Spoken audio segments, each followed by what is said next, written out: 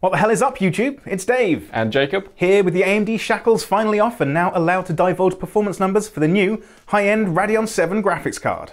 Yes, the world's first 7nm gaming GPU launched this week, taking aim at Nvidia's RTX 2080, but has the Red Team's first enthusiast card in nearly 2 years closed the gap on Team GeForce? Or has AMD repeated the missteps of the first RX Vega 64 release?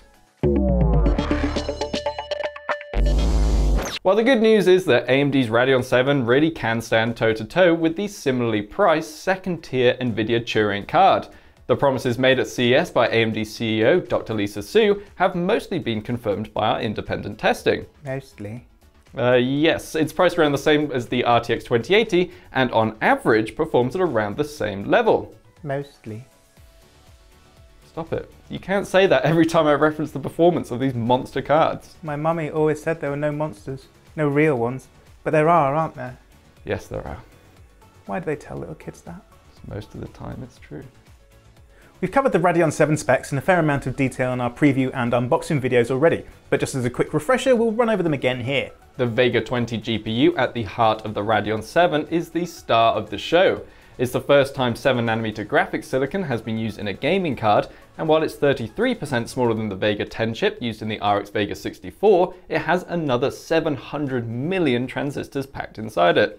The full-fat chip has 64 compute units and 4096 GCN cores, but the version dropped into the Radeon VII is slightly cut down, so as not to cannibalise the sales of its expensive professional Radeon Instinct cards, which use effectively the same Vega 20 silicon. The Radeon VII then has 60 CUs in it for a total of 3,840 GCN cores. And again, so as not to cannibalise MI50 or MI60 Instinct sales, AMD has disabled a bunch of the compute accelerators and double precision processing. Yeah, but those are non-game related features, so don't worry too much about them. The 7nm die shrink of the Vega architecture has allowed AMD to squeeze more of the same high bandwidth memory into the package, doubling its capacity from 8GB of HBM2 up to a heady and expensive, yes thank you, 16GB. That's probably overkill for most games, but as we move into 4K gaming territory, that huge amount of VRAM does seem to come into play. Mostly. The new efficient process node has also allowed AMD to hike up the GPU clocks too. Yes, the Radeon VII ships with a boost clock of 1750 MHz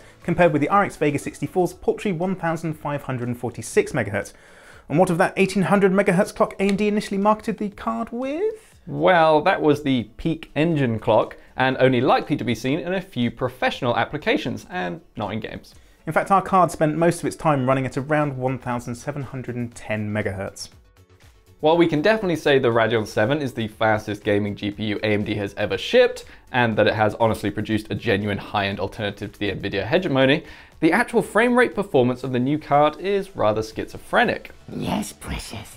We can have gaming performance that totally beats the RTX 2080 in this Battlefield 5, which is 25% faster than Nvidia's stupid Hobbit card. No, we cannot beat it. Assassin's Creed at 1080p Radeon results are 46% slower. You made me sick.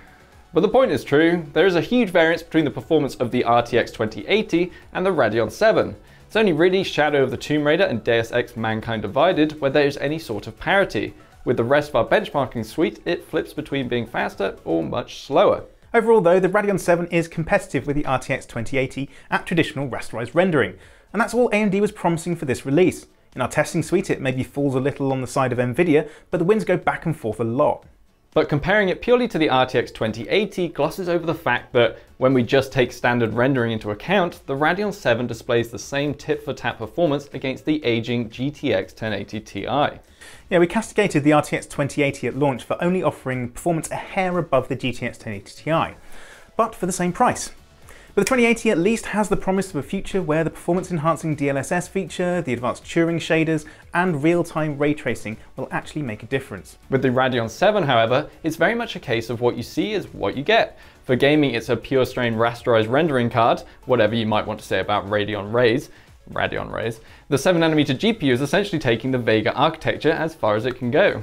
There will be no fine wine maturation here. The Rapid Pack Math, Yeah, the Rapid Pack Math and High Bandwidth Cache Controller, two of the big new features of the Vega GPU of old, are unlikely to find their way into many more games and offer future performance enhancements. Gaming performance isn't the only metric, however, and outside of frame rates, the Radeon VII can still stand up against Nvidia's top cards. Yeah, the good-looking cooler design is able to keep the chip impressively chilled. Throughout our testing, we were reading 74 degrees as a peak reported GPU temperature via Wattman, and it draws around the same amount of peak platform power as the RTX 2080 too. But the cheering shroud is definitely quieter than the Radeon VII's, which has to run frustratingly loud to keep the temperatures that low, and that's when dealing with a GPU built on the smallest, most efficient production node around. So where do we stand on the Radeon VII? It's just like, it's on the back, it's quite sturdy, like a robust design. I like that. Actually, that sounds really not sturdy. No, it doesn't. But it is undoubtedly a beautiful looking graphics card with its gleaming aluminium shroud. Yeah, those fans do look a little bit bargain basement though. Yeah, true. But it has the gaming performance that AMD needed to prove, and that's quite a feat given that we're essentially just talking about a die shrink of the Vega 10 GPU with a chunk more memory. Yeah, I don't think either of us really thought that would be enough to close the gap on Nvidia's high-end GPUs. It is then a genuine high-end alternative to Nvidia's RTX 2080, but it also has the same problems. It's incredibly expensive for a card that can't claim to be the absolute fastest gaming GPU, and it's only really delivering the same level of gaming frame rates as we've seen in the 2-year-old GTX 1080 Ti. That means it's taken AMD 2 years, a 7nm die shrink, and a massively expensive 16GB of HBM2 to be able to take on the best of Nvidia's last generation of graphics cards.